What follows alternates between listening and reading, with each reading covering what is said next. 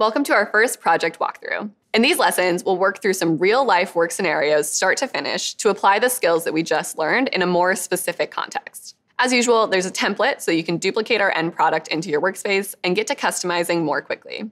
For today's project, we'll put ourselves in the shoes of a business leader who is rolling out a new process to their team.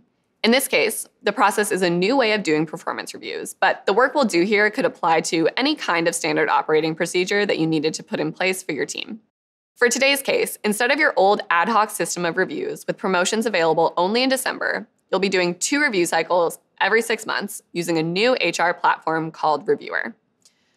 Your employees need to know how to access the platform, as well as what's expected from them over the coming weeks. Creating a living document in Notion that exists alongside the rest of your company information and that can be updated as needed means that this important document won't get lost in the bottom of people's inboxes and become outdated over time.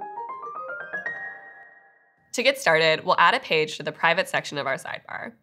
We'll get into sharing settings in much more detail later, but for now, just remember that anything you add here won't show up in your Team Spaces section or in collaborators' shared sections until you intentionally move or share it. For that reason, it's a great space to draft content and iterate on your own ideas.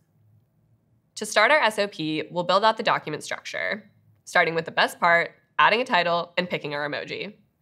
I'll go ahead and title this Acme Performance Review Process, and then we can select an emoji.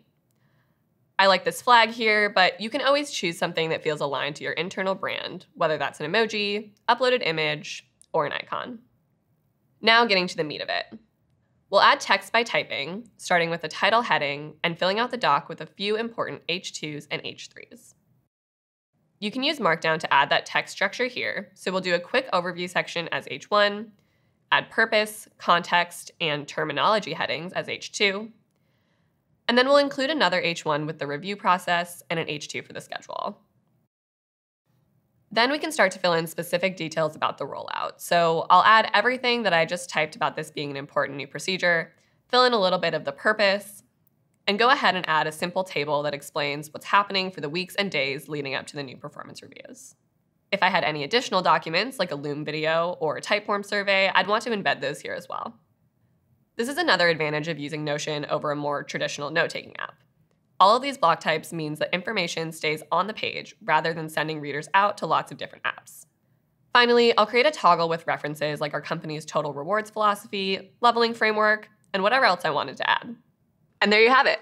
This is a structured document full of helpful blocks that will make the rollout to your team as smooth as possible.